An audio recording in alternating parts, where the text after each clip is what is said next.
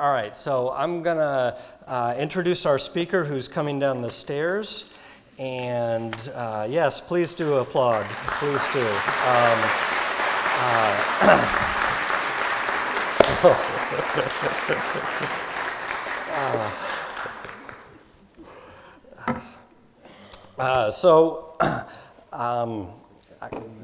Great. Just a few minutes, if you'll indulge me. People know the importance that Drosophila played in the role of study of genetics. Well, Monarch has played the role in the field of chemical ecology, and Dr. Briar was one of the pioneers in the field of chemical ecology. Ecology is one of those fields that's one of the few fields that's more broad than entomology, and the pioneering work that Dr. Briar did, simply put, was based on the chemistry of a plant and the insect that fed on that plant and a naive bird that fed on or tried to feed on that insect.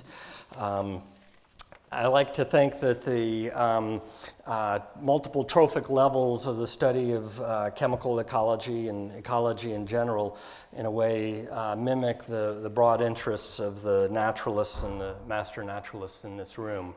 So with that, I'd like everyone to give Dr. Briar applause, and I will go switch the show over. And let me hand off the scope. I'll let you put it on. Okay. One more. There we go. Okay. All right. Here we are. All right. Well, the title of my talk is The Grand Saga of the Monarch Butterfly, and it's something I've been studying since 1954. And so that's, I don't even know how many years, how many years is that? 60. 60. Good Lord. Anyway, it's been a great, it's been a great trip. What I want to start out and end up with is a discussion of what we've termed the endangered biological phenomenon. And the species is not at risk, but the phenomenon that it exhibits is at risk. And examples of that are the passenger pigeon was an endangered phenomenon that went extinct, and one of the really interesting, sort of frightening aspects is that the distribution of the passenger pigeon is pretty, almost coincides with the eastern population of the monarch butterfly. Another one were bison, which were eliminated almost completely from the west, as everybody knows, and then in Africa, this one is an endangered phenomenon, the wildebeest migrations. You've probably seen some of these wonderful African films showing these incredible beasts migrating for hundreds of miles, following the grassland around Africa. And the monarch butterfly is an endangered biological phenomenon. And I didn't think it was as endangered as it appears to be now until 2 years ago when things really began to get serious. So let's take a look at the migration of the butterfly. From Maine, it's almost 2,000 miles to Mexico in a straight line, and we know they don't go in a straight line, so it's probably even further than that. And so they're migrating out of this breeding area, which is about 1 million square miles of breeding area in the eastern US, east of the Rockies. And they're headed down to Mexico to the central part right here in the transvolcanic range of Mexico, which runs from east to west across, and they're right in the dead center of Mexico in a tiny area that's about 60 by 30 miles in extent. And then the butterflies spend 5 months more or less there, and then they migrate back pretty much not too far, pretty much to the Gulf coastal states, and Texas is probably the most important state for monarchs getting reestablished in the spring. So the butterflies have migrated all the way to Mexico, spend 5 or 6 months there, then migrate back in the spring, coming through right now and over the next few weeks to establish a new generation, and then that new generation will reestablish the butterflies across the entire eastern breeding range. It's really a very remarkable phenomenon, as we all know. Now, to put the whole migration in perspective, the monarch is a member of the milkweed butterfly family. This is from Ackery and Wainwright, a wonderful book called Milkweed Butterflies. There are 157 species of milkweed butterflies. Most of them are in Africa and in Asia. There are a few in South America and 3 or 4 in North America. But the monarch is the most famous of all these butterflies because of this phenomenal migration. And many of these butterflies do have shorter migrations, or migrations up and down vertically in the mountains where they occur. So the tendency to move from place to place to migrate is deeply embedded in the history of the genetics of this group of butterflies. And they're called milkweed butterflies because they're all associated as larvae on plants that contain latex, and which probably also contain toxins of various sorts. We'll get to that. Here you see a milkweed. This is the sandhill milkweed in Florida, which contains an enormous amount of latex under pressure inside a separate vascular system of the plant. And so if anything bites it, the milkweed oozes out and can trap the insects and actually glue them to the surface. So monarchs have had to overcome that, but they've done a lot more than that, as we will see. So here's the breeding range in the spring, just to summarize it for you. Coming back from Mexico, breeding along the Gulf Coast.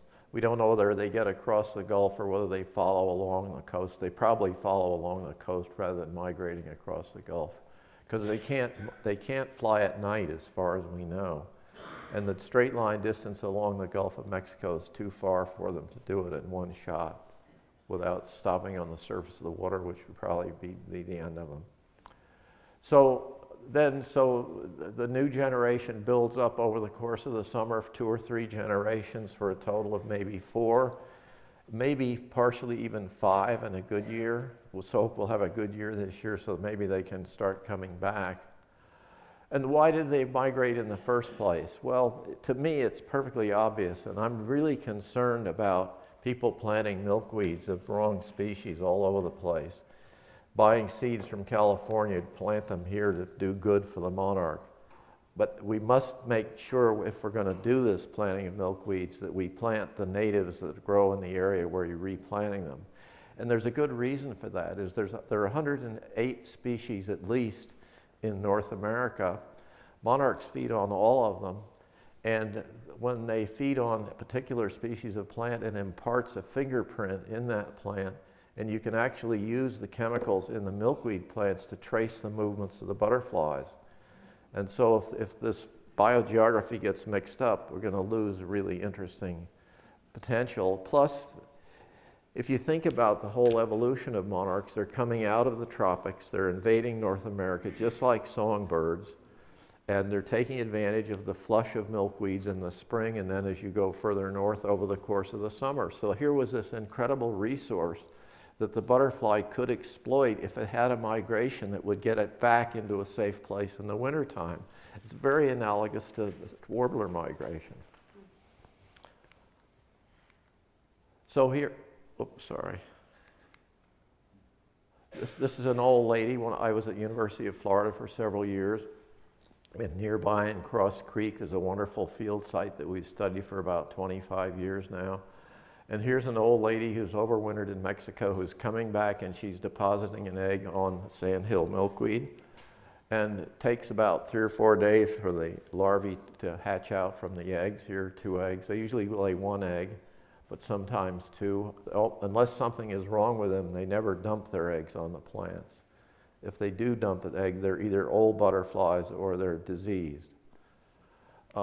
And the egg hatches out in 3 or 4 days. The caterpillar eats down the shell. And if this is bad news for this guy, because this one's going to turn on it and think it's eating its own eggshell and will continue and will cannibalize the other egg. So there's a good density-dependent population control if there are too many monarchs. They eat each other up. And about 10 days later, the caterpillar is fully grown. This is on a California milkweed where I was at Davis for a year sabbatical. And we did a lot of work with this Asclepias areocarpa. So in about 2 weeks, the caterpillar has grown an enormous extent, feeding on milkweeds. Then, as you know, it spins up and it turns into this beautiful jade-colored chrysalis. One of the things, if you go back in the old literature, is how does the caterpillar not fall off the plant when it has to turn from the caterpillar to the chrysalid? And this is a little distraction I just want to show you. Well, this is a beautiful picture by Marie in Milan that I showed. So about a week later, depending on the weather, it's ready to hatch out. I'll get to the caterpillar story in a second. I always overjump these things. So this beautiful butterfly hatches out, and here its wings haven't dried. It takes 2 or 3 hours for the wings to dry, and then it's made in flight, and then it goes back into the life cycle. And it's sort of incredible to think a butterfly that is delicate as this can actually fly for about 4,000-mile round trip in the course of its life. Well, here is the caterpillar spun up on this little silk pad that before it, as it's getting ready to metamorphose to the chrysalid, it walks up on the leaf and it spins this little silk pad. And then it attaches hooks to the base of it, and then it has to shed that skin and let go of the silk pad without falling off the silk pad. How about that? Pretty tricky. So here you see the caterpillar is wiggling, it's breaking its skin. Its skin is coming up. Here is the silk pad. Here's the base, the hind legs. Closer. It's holding on like dear life, and the skin is coming up. And now it's got to let go, and it pulls out this special organ, which is called a cremaster. Can you see it there? And the cremaster has these beautiful little hooks on it, and it jams those hooks into the silk, and it rotates around and anchors the cremaster into the silk pad. All's gone well, and this is what it looks like under an electron microscope. You can see these little hooks, and here's the silk pad. And if you look at it under high power, it really is pretty fantastic. If you look closely at these animals, as we all know in this room, they're just fantastic creatures in so many different ways. Well, going back into the last century, the English naturalists, who were great butterfly collectors, noticed that some groups of butterflies had beak marks on their wings. And when they looked at it a little more carefully, they could figure out what bird had actually attacked the butterfly. And they formulated a hypothesis that the Danaian butterflies, the milkweed butterflies, were frequently had these imprints of beak marks on them.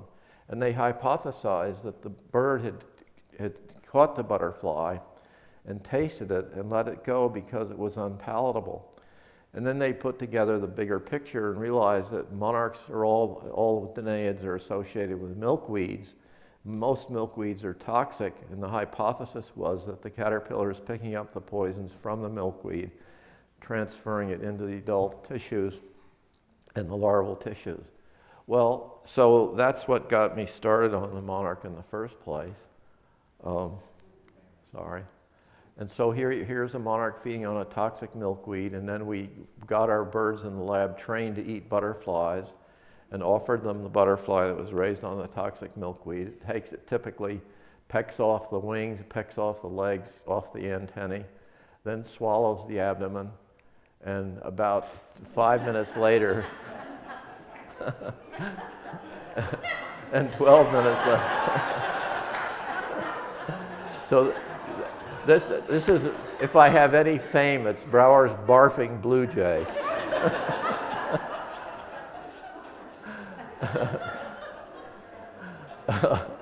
Well, it turns out that this is what Mike was saying in that very nice introduction. Thank you, Mike.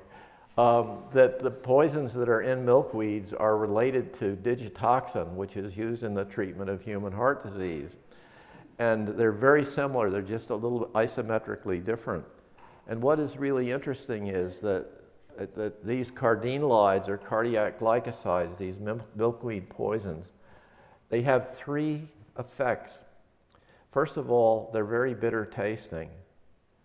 And secondly, they cause vomiting. And thirdly, they affect the heartbeat rate. And so for people who have fluttering hearts, if you take digitoxin, it restores your heart to normalcy, provided you don't take too much. And if you do, you're a barfing blue jay. But what is really interesting is that they're also very bitter. So if a bird learns that a monarch is going to make it sick, and then it beak marks it, it's going to be reminded, if it forgets, that the bitterness, I shouldn't go any further. So it's really ecologically a very interesting system. Well, in the 1970s, my lab addressed the population level questions about monarch butterfly defenses. We wanted to, discovering that it really is true was very exciting, but then how does this work in the natural world? And we ground up butterflies that had been raised on different milkweed species. And this is a butterfly that's gone from my days of a butterfly collector, grinding them up to this extent. Anyway, we put that in a gelatin capsule, force-fed it very gently to the blue jay. And what we found was that monarchs reared on the sandhill milkweed have enough poison in one butterfly to make 8 blue jays vomit. 8 emetic units. And then this plant had fewer and fewer and fewer, and much to our surprise, a tropical milkweed, which we thought was going to be super toxic, had no cardinalides in it at all and produced completely palatable butterflies. And I didn't tell you this, but that was how we duped the blue jays into eating monarch butterflies. We raised them on non-toxic milkweeds. Then we could get them to eat the butterflies raised on toxic milkweed. So we then developed an assay which actually measured the amount of poison in individual butterflies. And what we found was, and by force feeding the powders, we were able to determine that if butterflies raised on the very common milkweed, Asclepias syriaca, in Massachusetts, fall migrants, about 46% of them have enough poison to cause the birds to vomit. And the other half goes down to subemetic, down to being basically completely palatable. So there's a palatability spectrum out there in the wild world. And just as we were doing this, I think I skipped a slide, but it doesn't really matter. Just at the height of working on this chemical ecology in California with my colleagues Jim Seiber and Carolyn Nelson, Professor Urquhart published the wonderful article in the National Geographic magazine in August 1976. And on the picture, I guess you all know that Catalina lives in Austin, Texas, and she's going to be here tomorrow night. And we're going to have a roundtable discussion, which should be really fun. And anyway, so this was a momentous discovery. And because of the variability of the toxicity of monarch butterflies, I was really eager to get to the Mexican area to get samples of monarch butterflies so we could see how palatable they were, and so we could fingerprint them and see where the butterflies were coming from.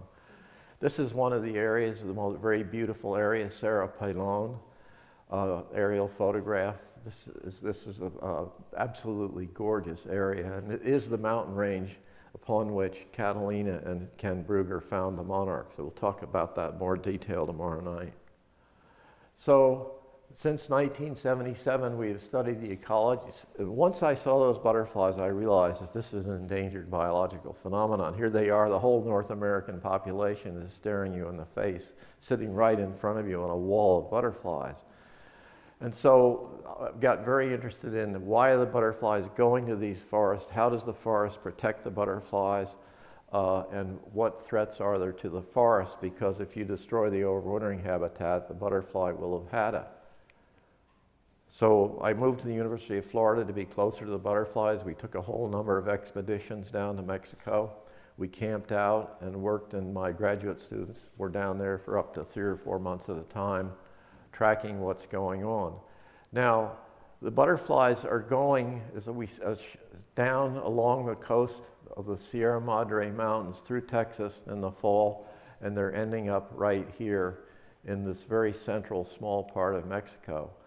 And if you look at this vegetation map, you can see where the yellow circle is circling some black areas. And those black areas represent high elevation fir forests, the Abies religiosa or Oyamel fir. And that is the preferred overwintering tree that monarchs spend the winter on. And it's very, very small distribution. And so basically these forests were probably more widespread in the Pleistocene.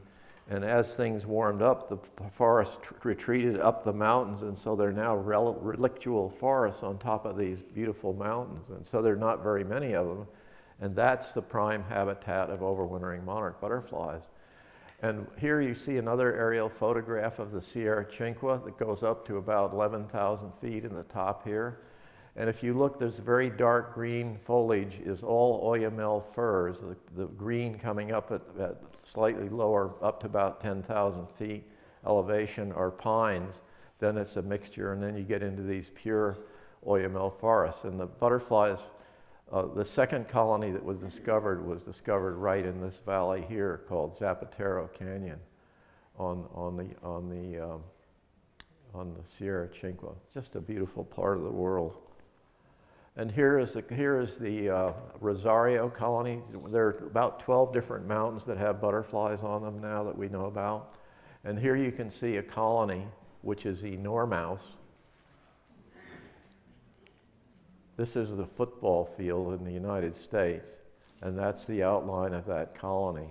So it's the equivalent of about 3 or 4 football fields. Here you see them coming in with the volcanic mountains in the background.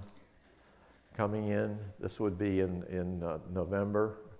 They come in, they orient to the treetops, and then they drop down lower on the trees, and eventually the whole colonies move down into sheltered valleys as the season wears on.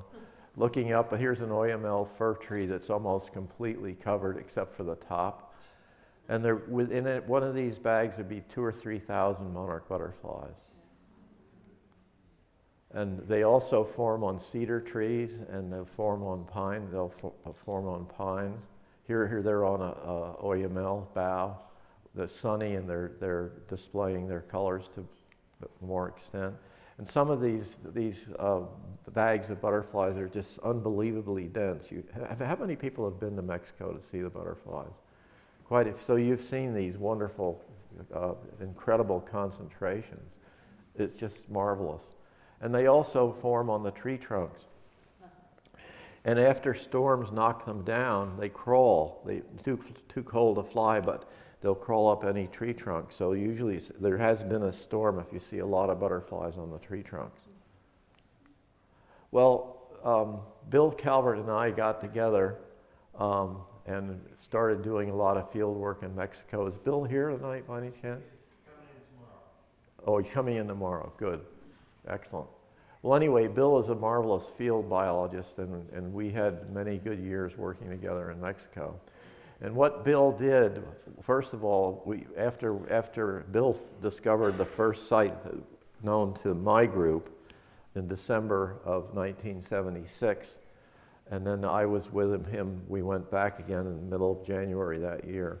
And Bill then took off with some of my assistants, and they located, what he did was he walked around the colonies, and he measured the angle and calculated the area of the colonies. And that has become the standard way of measuring how many butterflies there are, because there's another reason I'll tell you. There's 50 million butterflies per hectare. I'll tell you how we get to that number. But so by knowing the number of hectares and measuring them objectively in this way, you can compare the numbers from each colony from within a year and from year to year to year. So that's what the basis of the numbers are, that when we see this decline in monarch butterflies, the total number of hectares have been going down, down, down.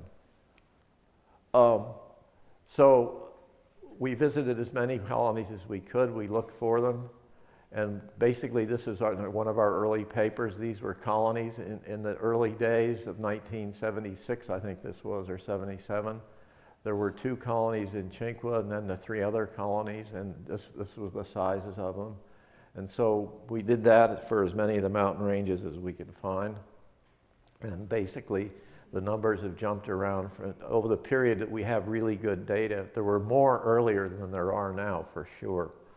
And there were more earlier. This graph, if we could go over here, would be starting out in 1976.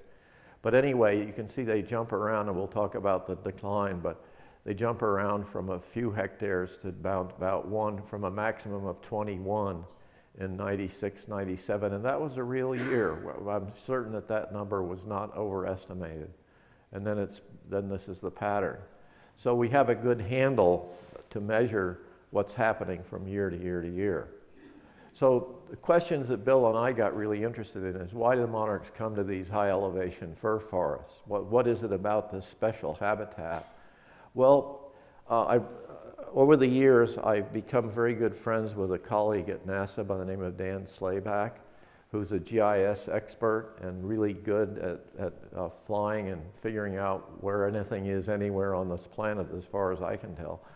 Anyway, Dan and I flew over this area, and then we got these satellite images. And this is the monarch butterfly region. We'll come back to that later.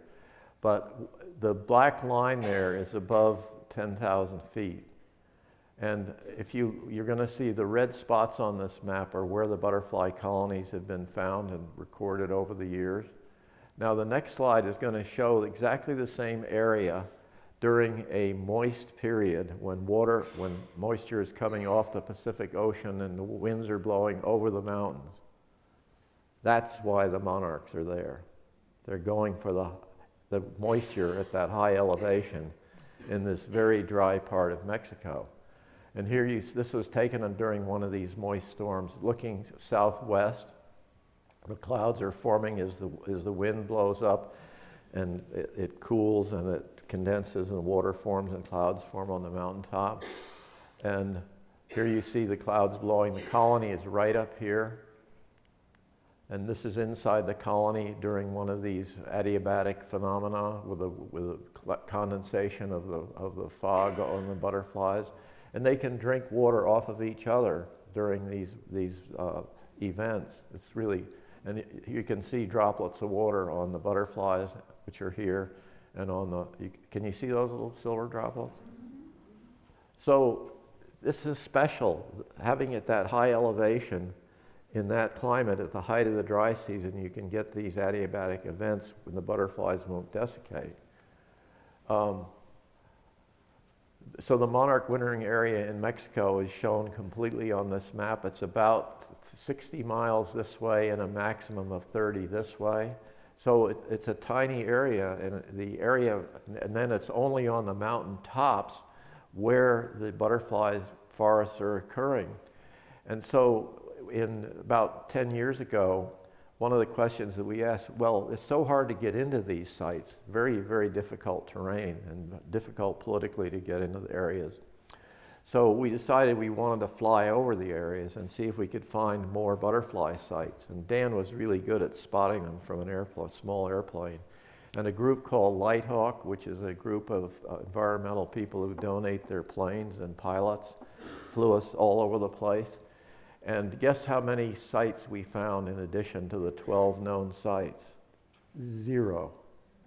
Much to my surprise.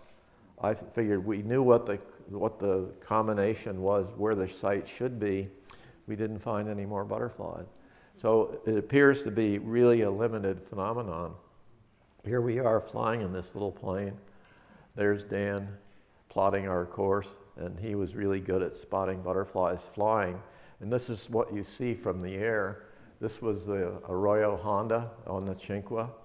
And here's the colony here. On a clear day when the sun is out, the butterflies open their wings and they're orange and they're a lot easier to see. So the best flying conditions are when it's clear. And this is looking a little more closely at that colony, and you can see the oyamels and a few pines, the greener trees of the pine, covered with monarchs. And here is a small, this is on Cerro Pelon, and you can't really see the colony very well, but it's right in here. It's right there, and there's a blow up, and you can see the orange color on the trees. And that was a 1 hectare colony, a pretty small colony actually. And here was an even smaller colony, 1/5 of a hectare, And this one was lit up so that you could really see it. And notice that the butterflies are avoiding the treetops. They're not on the treetops. They're concentrated about a third of the way down the trees, and then and you'll see more about that later and why.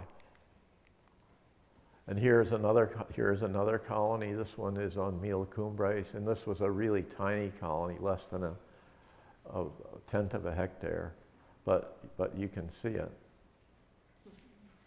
right here. And this is one that was about a fifth of a hectare, a really beautiful, typical colony with super concentration on the lower parts of the trees. And here's one more on Palomas, another small colony, and it's right in this area here. So you could either see them by looking out of the window of the airplane flying, or you could see the colony itself. And if you could spot them flying, we could then usually find the colony. So that was very exciting and really nice to be able to do that. So what are the challenges to winter survival?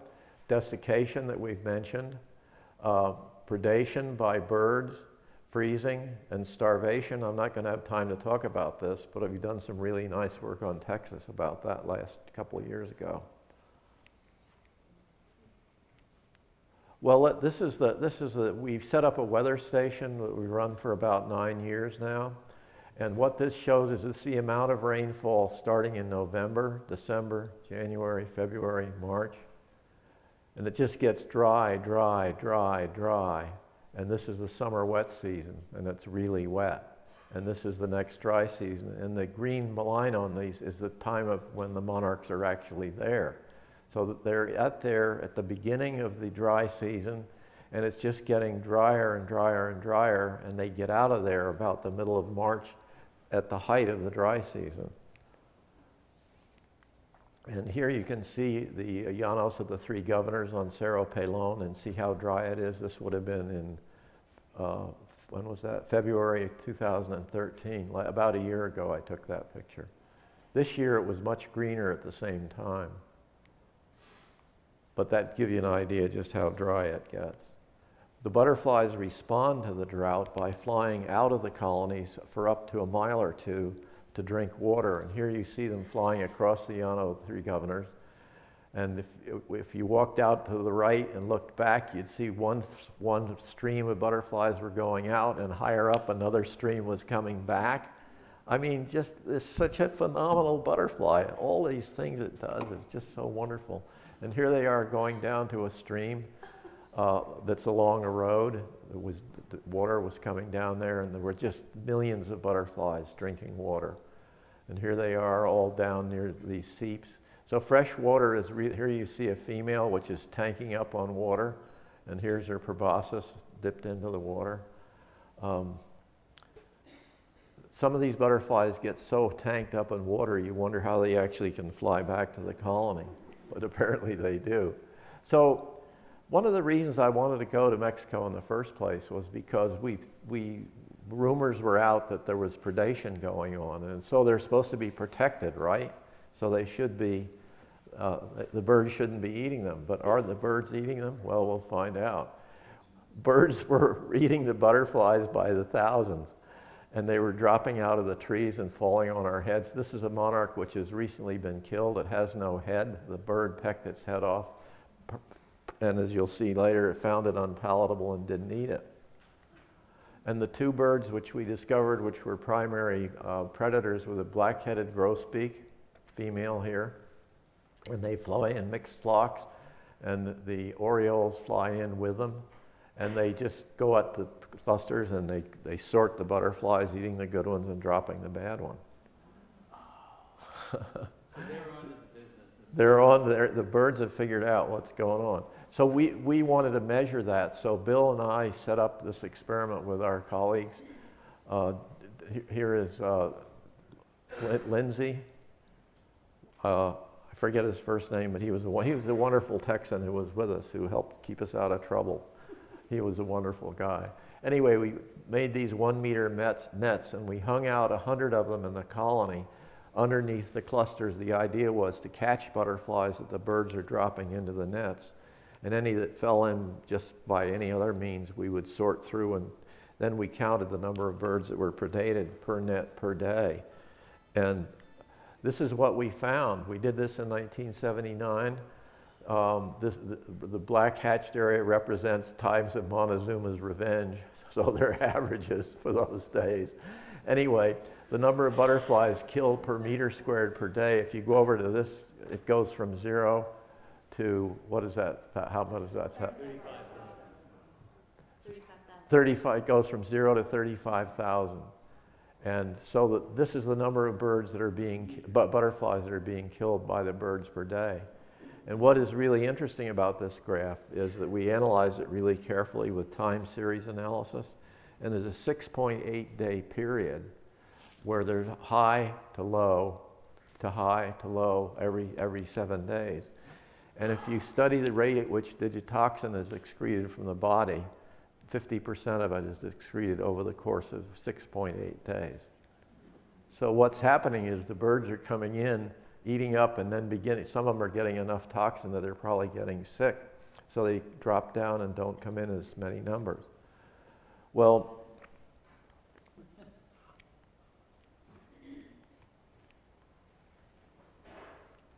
where should I point this thing? See, oh, there we go. So anyway, how can the birds eat so many of these chemically defended butterflies? So what happened? I went backwards, didn't I? No, wait a minute. Sorry, I went ahead. Okay, so my wife Linda and I did a study in 1981 where we actually observed the birds. We collected the butterflies as they dropped them, and then we analyzed them for cardinalide content. But we also did a sample of, we measured the cardinalide in the butterflies in Massachusetts. This is the same slide you saw before. And 50% of them were emetic, whereas by the time they get to Mexico, the butterflies have excreted some of this toxin, and only 10% are emetic. So a good half of the butterflies are pretty close to being palatable or with small amounts of cardinalide in them. So the opportunity there is for the birds to exploit the ones that are low in cardinalide, and that is exactly what the oriole does. It strips the abdomen, it tastes the butterfly if it's bitter, and we measured the cardinalide. The ones that had these strips and were intact had high cardinalides. The ones that were completely stripped had low cardinalides. So they were eating the non-toxic butterflies. It turns out that the grosbeak was much less sensitive to the cardinalides than the oriole, so they could actually tolerate quite a bit of poison in their bodies. So the next issue of getting through the winter is the winter. And we had no idea when here we're south of the Tropic of Cancer, standing out up in the mountains. We didn't think we were going to get snowstorms. And in 1981, we had this massive snowstorm. And it came through and it snowed and rained for several days. It's sleet and snow. Millions of butterflies were knocked down. If they were covered with snow, they were probably okay. And what Bill and I discovered was that what really endangers the butterflies is if they get rained on and are wet, and then it clears early in the morning when the temperature goes precipitously down below freezing. That kills the butterflies. And if they manage to not get back into the colony and they're out exposed to the frost at night, that will also kill them. So the frosting is another way in which they die. And in 2002, the worst storm that we encountered over the 20 years or so that we've been going down there occurred, and 75% of all the butterflies were killed. And we figured that more than 500,000 monarch butterflies were frozen to death in that storm. And this was how we actually figured out there are 50 million butterflies per hectare, because what we did was we counted the number of dead butterflies under the trees, and on average there was 5,000 per square meter. There were so many dead butterflies on the ground that in some places they were up to your thigh in piles of dead butterflies. I mean, it was really incredible. So two scientific findings we were able to get a much better handle on we had way underestimated the number of butterflies in the first place. And secondly, we learned out what is really precarious for these butterflies. And So it was, we got a lot of valuable information out of that storm in terms of So then my graduate student at the University of Florida, Jim Anderson, and another student at Sweetbriar College, Tamara, started studying the temperature at which these butterflies act, how cold can it get, how much can they tolerate. And basically, this is an amazingly simple assay. You take a butterfly and you put a little wire probe on it that measures the body temperature of the butterfly. And the wire probe runs out to your computer so you can measure the body temperature of the butterfly. Then you put the butterfly in a tube and you cork it with the wire coming out, and you drop the temperature in a water bath, in a freezing bath. And as the temperature goes down, down, down, when the butterfly freezes, it releases heat of crystallization. And that heat can be easily measured with that probe. So you could tell as you drop the temperature, the first butterfly froze at about -8 degrees below freezing centigrade. And this one got down to -16 before it froze. And if you look at this in a population point of view, as you drop the temperature down, down, down, down, as it goes down, more and more butterflies are dying. And one way of looking at this is at what point is 50% of the butterflies being killed? And 50% is about -8 degrees below freezing if they're dry. If they are wet, and Jim discovered this, they lose most of their cryoprotection and they start freezing much more quickly. And instead of 50% tolerating it to -8, they can only tolerate it to down to -3 or 4.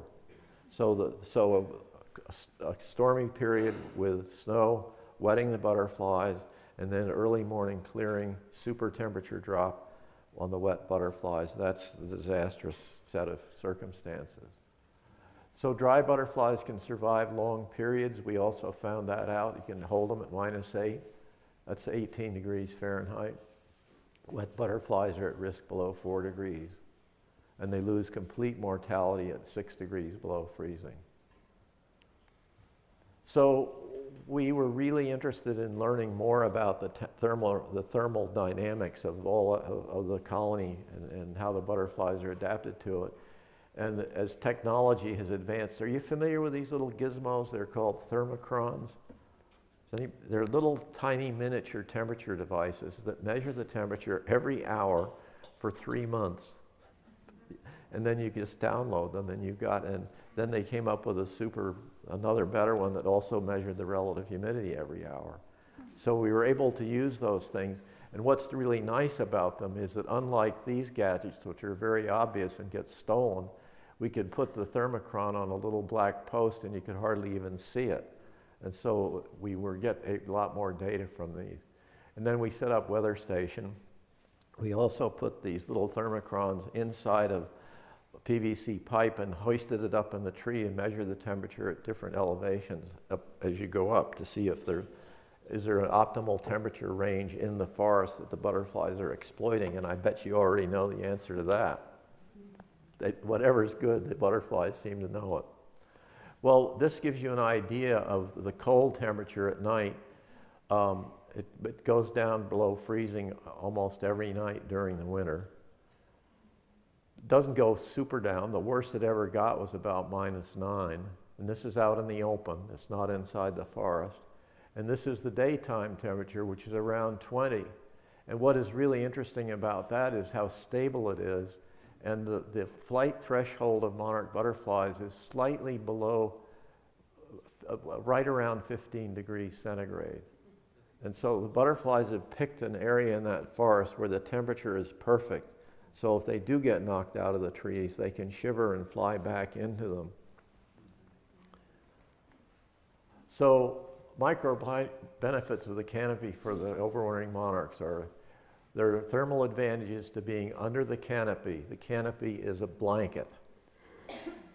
Being in the middle of a cluster, it's a little bit warmer. Clustering on tree trunks. Now, any excuse that you can possibly think of not to cut down a tree is in my book. And the bigger the tree, the less likely you want to cut it down. And for the monarch butterfly, think of the tree trunk as a hot water bottle. the fluctuating temperature is going on, but the tree trunk is stable temperature. And if a cold period comes, the trunk is going to be a hot water bottle holding the heat and protecting the butterflies during the minimum temperatures. And that is exactly what happened. And clustering at intermediate heights. So we'll look at these things. This shows a comparison inside the forest. It's the ambient inside the forest.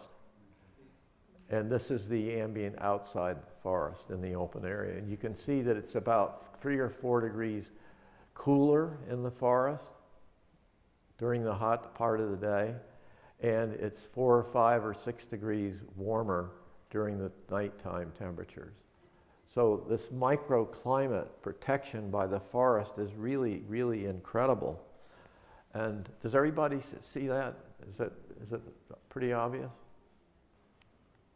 Here's one of, so we were able to use these little eye buttons. Again, it's about as big as your thumbnail. And a stack of maybe 5 dimes. And we put these thermocrons on dowels, and then we lowered the dowels into the cluster very, very carefully. And here this thermocron is exposed to the open air, whereas the other ones are inside the cluster. And what we found was that it's about, when it gets cold, it's at least a degree warmer inside the middle of the cluster.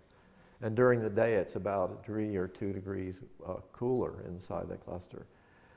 Now, why is being cooler during the day important? Well, it's because monarchs go to Mexico with a huge fat reserve, and they burn the fat in proportion to how warm it is. So if it's cooler, they won't burn as much fat, and they'll have more energy to fly back to the United States.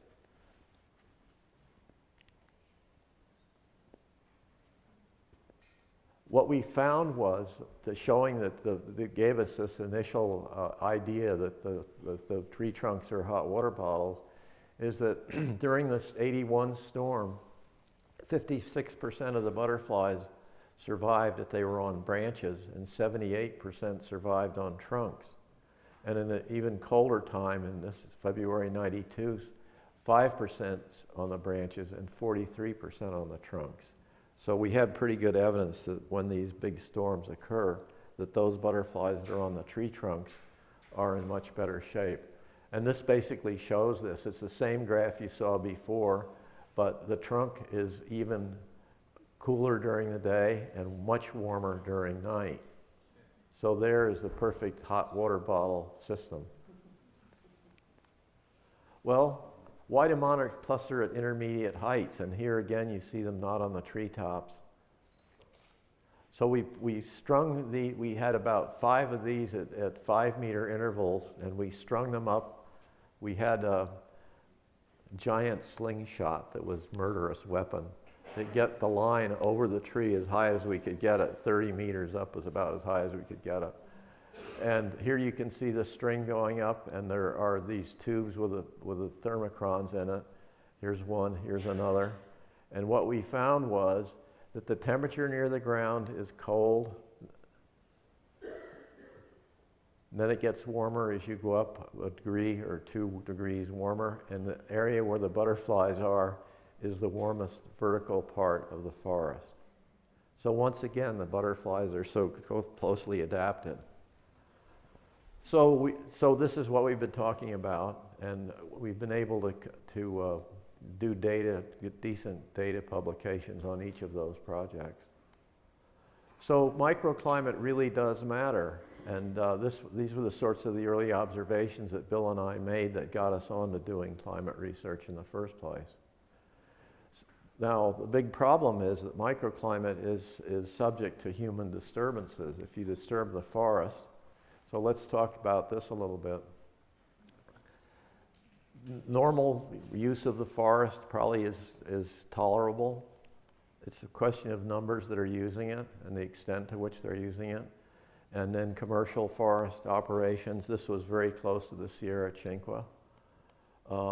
And so the Mexican government, we've been working on issues of conservation since the day we saw the butterflies. And a lot of people put pressure on the Mexican government, and the first 1980 was an absolutely worthless conservation plan. All monarch butterflies everywhere are protected. Well, all that means is you can't study them or look at them or anything else. That wasn't very helpful. Then in 1986, actually based on a plan that Bill and I presented to the Mexican government, we had a core zone which was 4,481 hectares, so like a national forest, like a national park, completely protected, and a buffer zone around that like a national forest in which some controlled forestry could be. So the problem was that people kept cutting the trees down anyway, and it didn't stop, and more logging operations were developing in the area, and some really big ones and commercial operations. So we got together a group of people working with World Wildlife Fund and working with the University of Mexico. And these guys are, all of us are interested in mapping the history of the forest use over the years. And basically what we did was looked at aerial photographs taken over a period of 30 years or so.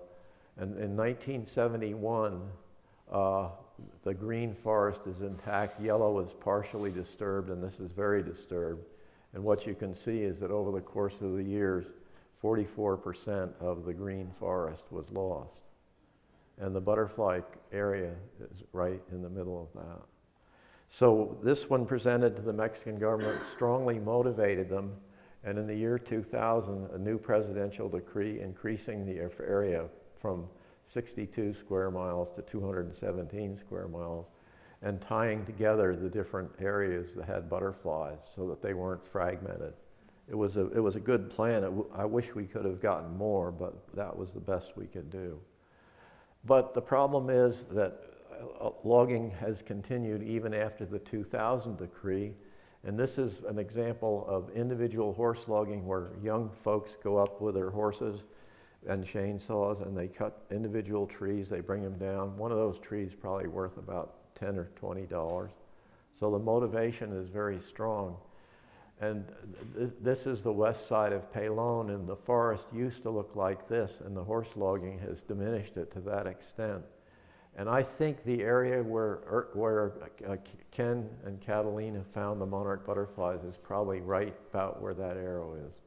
So this is an historically important area. But I do have some good news. It's naturally regenerating. And so our big push now is not to reforest, but to let it come back naturally. And it's coming back beautifully in that area. So that's, but these illegal operations, this was on one of the main areas in February 7 years ago. Can you imagine going into the supposedly core zone of the butterfly area and doing that? Look at that cutting. Well, ecotourism. Last year I had the opportunity to take President Carter to see the butterflies, which was very exciting. And this was on the way up, and it was the effect of tourism on the area, impact is pretty strong. Here is a sign on the way up to this colony. It says no more than 20 people are allowed in the sanctuary.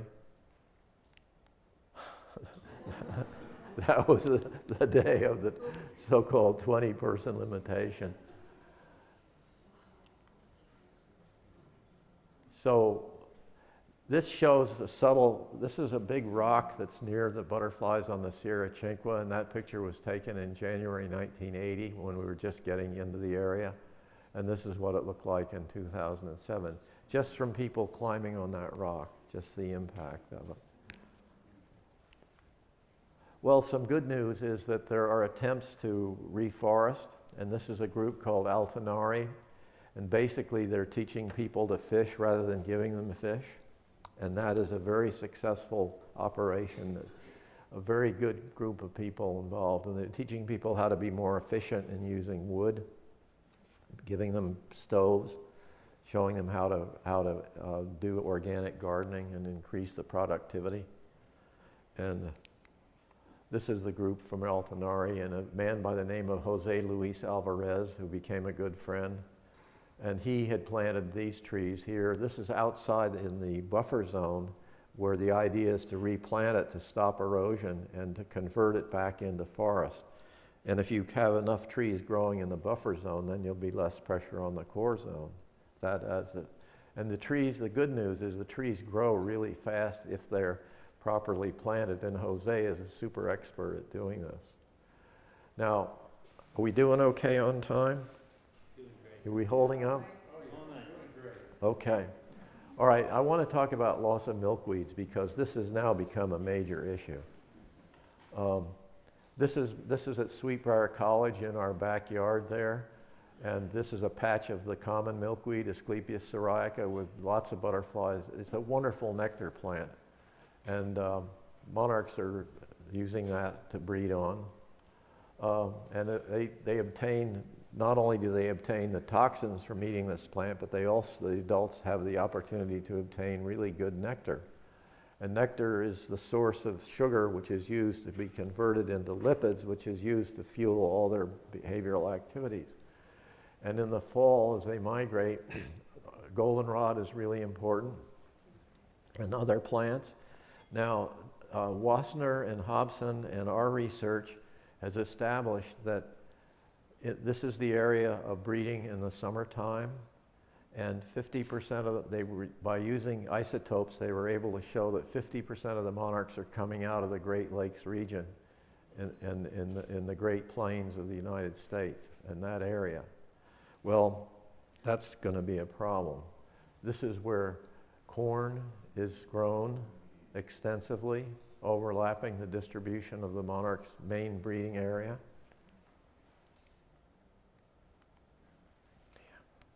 Keeps jumping. And this is soybean and corn distribution. And you can see that these two maps are just about overlapping each other. Now, the problem is industrialized agriculture has now gotten to the point where it's capable of eliminating all competing plants. Everything, 100% kill. And what you see here are roadsides in Minnesota with milkweeds growing. These are very important, and I think that may be one of the solutions to this whole problem, is protecting roadsides. And we're in the right spot for that, for sure. It's really nice for me to be here. But we should really push that thing to become a national policy and a county policy right on down. Because I think there's at least 4 million miles of road east of the Rocky Mountains in the United States. So there's a huge opportunity there for protecting milkweeds. But this is an example early on. Damn, I'm sorry, I keep. You can see this milkweed is dying. It's been sprayed with herbicide. And John Pleasance, who with Karen Oberhauser, has shown that something like 70 to 80% of milkweed has been eliminated from the entire state of Iowa. And John gave me these slides. This is a soybean. These are milkweeds growing in a soybean. These are the rows of soybean, grass, weeds, soybean, milkweeds. And this is at 7 days afterwards, after spraying once with glyphosate. I can't believe what this stuff does. It's killed all the grass. The milkweeds are dying. And here's the genetically engineered soybeans are completely resistant to this incredible toxin. And here you see the milkweed is completely gone. John also gave me the next slide. He did a,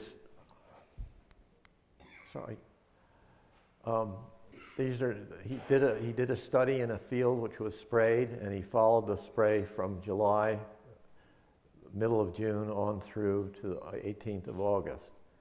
And these are, don't worry about that. That's just another way of showing a calendar. The number of milkweed stems started out 140, glyphosate applied on the 28th of June. Within about 10 days, the milkweeds are just going. Kills almost 100% of the milkweeds in those fields. Anybody developing a Roundup ready milkweed? Somebody wrote me a letter and said, how can I get funds to work on a Roundup Ready milkweed? Well, this is an example of, I say that I'm standing on the deck of the Normandy looking across the Atlantic Ocean at soybeans and not a single weed in the entire picture with one exception. What do you suppose that weed is?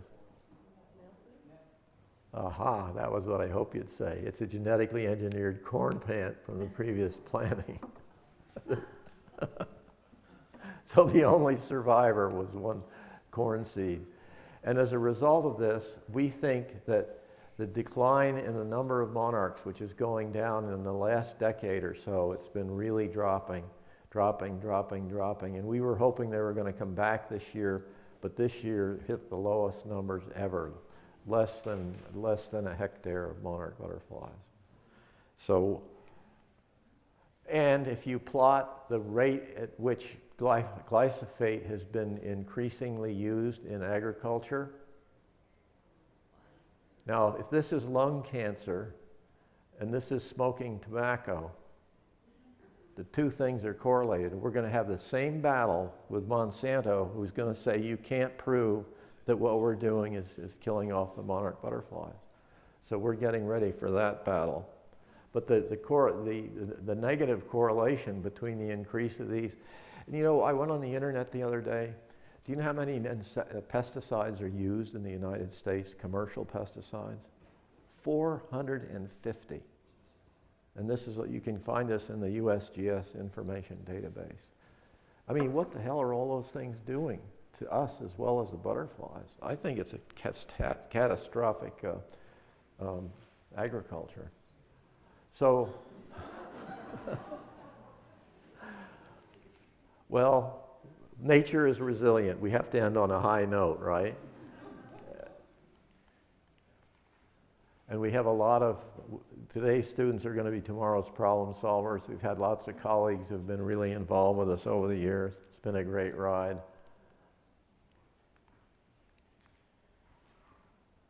I think I need to be trained with these things. Is that your daughter in the upper left? Upper left, let me see.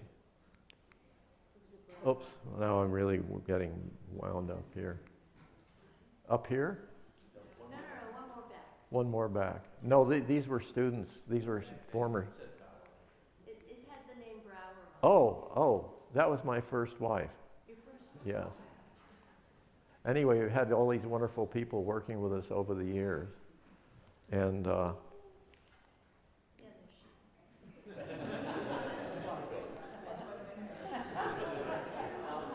is. so we've had a lot of good support from many different groups, and we really appreciate all that, to say the least. And this is at the end of the season in Mexico when they're getting really, really active. And you get these pollulating clouds of monarch butterflies that are just so marvelous. And here they are on the way back to the U.S. Thank you all very much.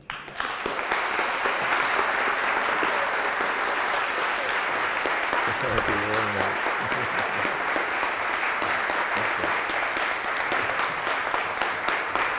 Thank you very much. Appreciate it.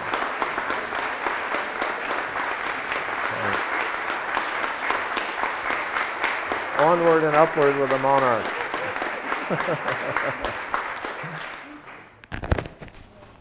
Thank you, that was wonderful.